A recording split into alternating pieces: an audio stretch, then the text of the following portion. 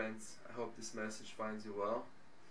I just wanted to share with you my recent change, which is that I've been cooking for myself and cooking my own food, and what a good feeling that's been for me. I've really been enjoying that, and what I'm finding is that it's the energy that I put into the food while I'm cooking it. It's really comes out when I eat the food, and I feel it's nourishing for my body, nourishing for my mind, and I find the process itself is meditative, and it's also allowing me a chance to create something and experiment with it and find what are the flavors that I like. And so I just wanted to share with you that, I haven't eaten in restaurants for the last 2 weeks, and I've never felt better in my life.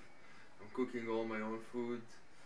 I'm going to the market and buying it, and the whole process is giving another dimension to my life, and I really enjoy it, and I hope that you too can discover this, because it has such a profound effect on me. So the way I cook is that I improvise.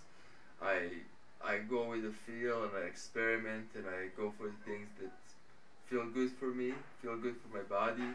I taste, I try out, I make mistakes, I correct it. But all in all, it's a really great process to be on, and I'm really enjoying it. So my idea was to do these cooking videos and to share with you my approach to it. I'm gonna do more research and have a chance to perfect my recipes, but it's really going with the flow and going with what feels good for me, and the taste that I like and things that I enjoy, and also the process, which I find is it's really I got into a habit of cooking for myself every day, and I find it's just I so enjoy it, and now I wouldn't have it any other way. So I hope that you too will discover this and enjoy it, and give me thumbs up